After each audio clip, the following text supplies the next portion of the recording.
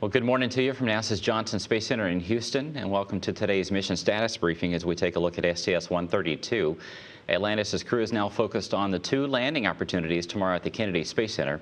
And here to give us more details about what's ahead for the shuttle is the entry flight director, Tony Sikachi. Go ahead, Tony. All right. Thanks, Josh, and good morning to all. Well, Atlantis and her crew had a very successful Flight Day 12 morning as they started readying themselves for their return trip home. Crew woke up about 11:30 Monday night and hit the ground running. What we did basically as typical end of mission -1 activities, we did the flight control system checkout, and that went well with no anomalies, so the flight control system's ready for entry. We also did a reaction control jet hot fire, and again, all the jets operated as expected, so we have all that capability to support entry tomorrow. The CDRN pilot also did perform landing simulations. They have a application on board they call Pilot, and they get to practice doing landings and basically get that feel back in their, or focus back in their mind after a long docked mission. Of course, also standard end of mission -1 activities where we do the cabin stow and get all the vehicle configured and all the things put away to support entry. This afternoon is pretty light. Beside the cabin stow, there's one secondary payload of opportunity. You guys, a simplex burn. It's a 2 ohms engine burn, about 10 seconds, and basically what that does, they do that over a specific ground site, and they're looking for atmospheric disturbances caused by the ohms engine's exhaust. And then when that is complete, the crew goes to bed around 3:20 this afternoon. One of the things that for the late inspection, the teams did review the LDRI imagery, and the preliminary assessment shows that there's no issues with the TPS. And of course, they'll be discussing that at the MMT later on this morning, and then they'll give the official go for the vehicles go for entry. But again, they're still crossing the T's and dotting the I's to make sure they've checked everything. One thing I want to talk about, and I know a lot of you folks have been asking this the past few days about the weather, so I'll give you a quick summary about that. This morning we had a upper level low come through KSC, and we had the rain, as you probably saw this morning, and that's expected to move out today. But there is a low out in the Atlantic, and it's forecasted to be about 300, 400 miles northeast of KSC. And of course, that's going to have an influence on the KSC weather tomorrow morning. Let's see, basically there's a chance of showers within the 30-mile circle. And of course, you all know that it's KSC, so it's a 50-50 chance no matter what the forecast says. And we're going to continue to watch that. One of the good things is that, we've been watching the trends for a while, and they're trending favorably. So our hope is when we come in this evening or tomorrow morning, things will still be trending in a good direction, and we won't have to work it that hard. But again, it's KSC, and we'll get what we get when we get there in the morning. As far as the orbiter consumables, we have enough consumables to support out to end of mission +3. As you heard, both the LIO and the Cryo O2 are the limiting consumables for that. As far as the landing strategy, myself and the teams put together with the end of mission +3 and the current forecasts, weather forecasts that we have, and kind of what Josh talked about earlier, is that tomorrow we'll be trying KSC only. And if for some reason we have to wave off, the plan is KSC only on Thursday. But of course, KSC only on Thursday, and then Pick'em Day would be on Friday, end of mission +2. But as we wave off, of course, we'll reevaluate the weather and determine that maybe we want to move up the Pick'em Day maybe 1 day early, depending on how the forecasts are in the rest of the sites. Let's see, that's basically all I had for you guys today. Oh, I'm sorry, let me talk about our landing opportunities that I inadvertently over there.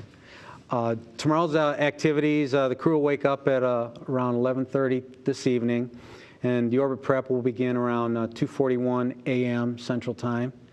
We're going to close the payload bay doors at around 4 o'clock Central Time in the morning, and our goal is to hit the first KSC opportunity, KSC 186, and the TIG for that is around 641 Central, with the landing around 748. And let's see if we can put the ground track for KSC 186, please.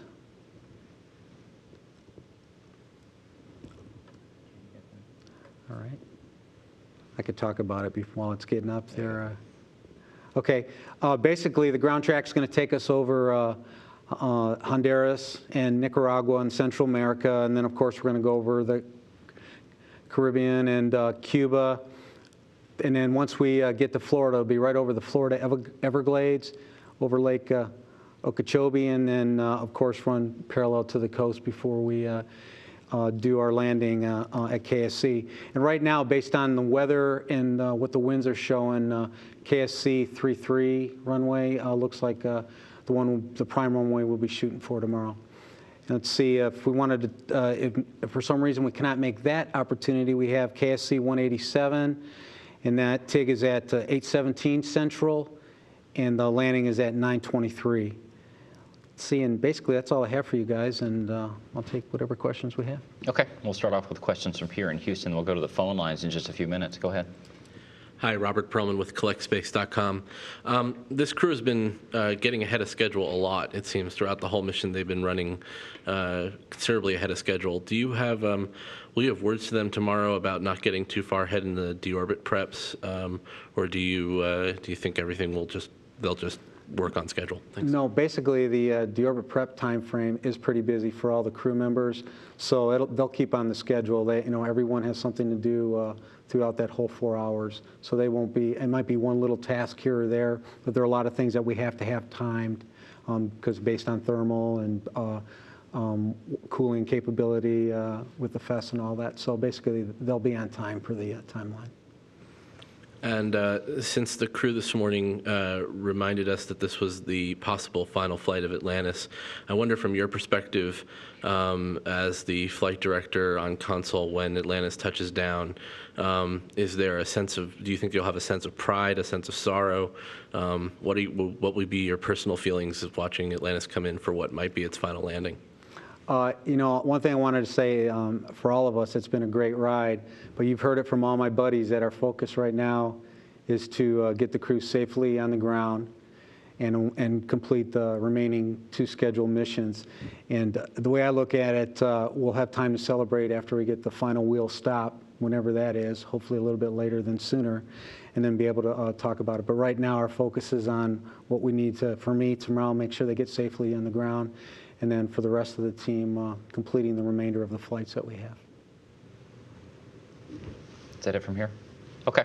We'll go to the phone lines. I think we have Marcia Dunn with the Associated Press. Go ahead, Marcia. Yes, hi. I'm wondering what the weather outlook is for Kennedy Space Center beyond tomorrow, and how's the forecast look in California? Let's see. I talked about that a little bit earlier, but it's KSC, and there's a low parked out in the Atlantic, northeast of KSC, and that's going to have influence on the weather. And we're going into it 50-50, and then as we get in tonight, we'll see what the actual conditions are, and we'll work it accordingly.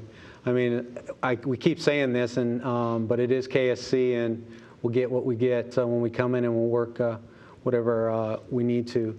Let's see, as far as Edwards tomorrow, since we're not going there, really, to be honest with you, there is some chance of showers concern, but I haven't really put a lot of focus on that since we're just looking at KSC right now.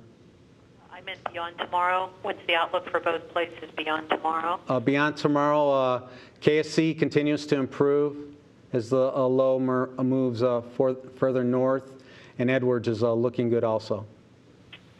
Thank you very much. You're welcome. Okay, Tariq Malik with Space.com. Go ahead.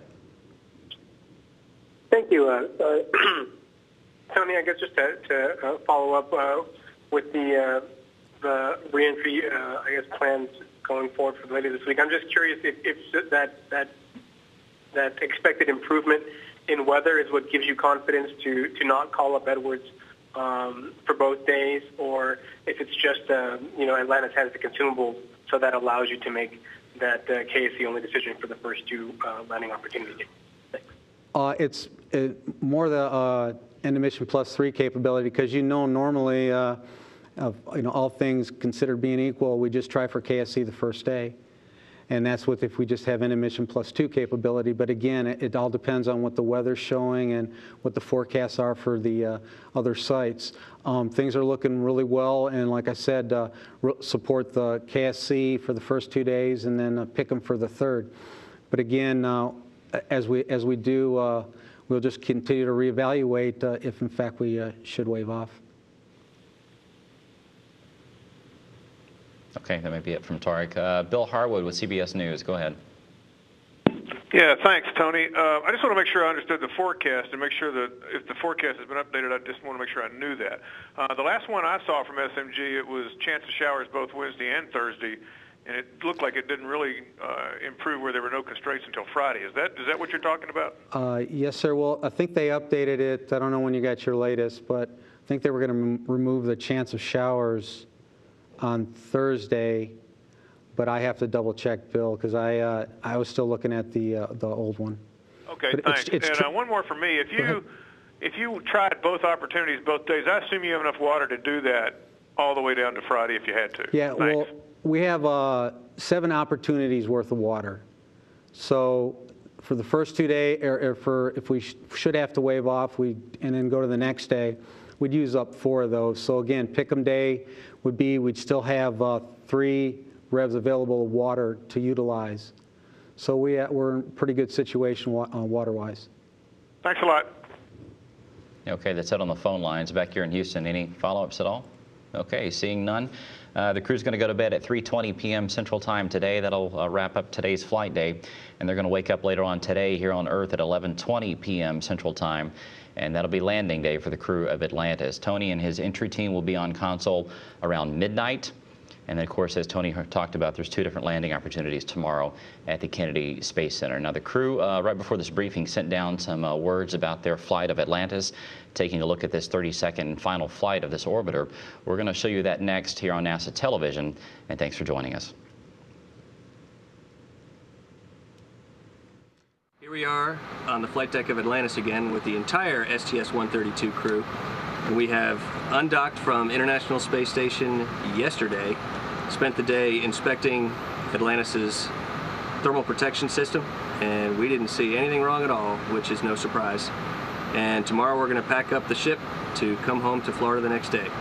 I'm going to hand the mic to Atlantis's pilot, Captain Select Tony Antonelli. Thanks, Hawk. Atlantis is just a fabulous ship.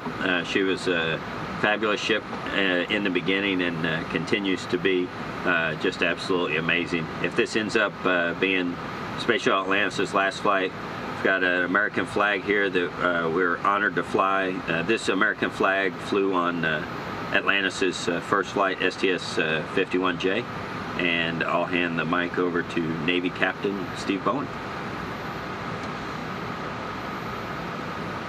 It's a real honor to be among the 191 crew members that have flown on Atlantis in her over 300 days in orbit, 120 million miles.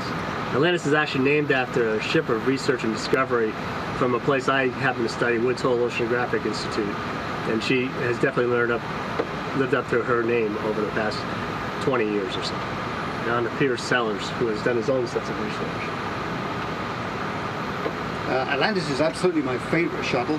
I've only flown on 2, but she's still my favorite. I hope that when she lands successfully, which I'm relying on these guys up front to do, that she goes somewhere and gets the respect she deserves as a ship of exploration. People like to visit ships like the Constellation, the Constitution, see where they've been and what they've done, and Atlantis is one of that line. I'm Garrett Reisman, mission specialist on this flight, and when I was selected as an astronaut back in 1998, there were 4 of us in our class that were living in the Southern California area, and we got together to visit Atlantis. We were invited to come up while she was in for overhaul in Palmdale. And when the 4 of us got together, one of the other astronauts was also Tracy Caldwell, who was just with us on the space station. So we were reminiscing about this just the other night. And we got together, saw Atlantis, and we all got so very excited about what we were about to do, becoming astronauts. And seeing the tender, loving care that she was given there in Palmdale by all the people that worked on her, it was hard to believe that here I would be some 10 years later flying on what could be her last flight. But she's been an amazing ship, and it's an honor to have served upon her. And here is Air Force Colonel Retired Mike Good. Thanks, Garrett. I've been lucky enough to have 2 shuttle flights, both of them on Atlantis, so it's also my favorite space shuttle. Atlantis has been on 32 flights now. We're on number 32, and perhaps the final flight of Atlantis. She's been to many different destinations. I was lucky enough to go to both the Hubble Space Telescope and to the space station. She's also been to Mir and many other different places. So she's well traveled, and she's served many of us well, and we look forward to bringing her home safe and going to visit her someday on the ground. So from the entire crew, from STS-132, thanks to Atlantis and all the folks that have worked on her over the years.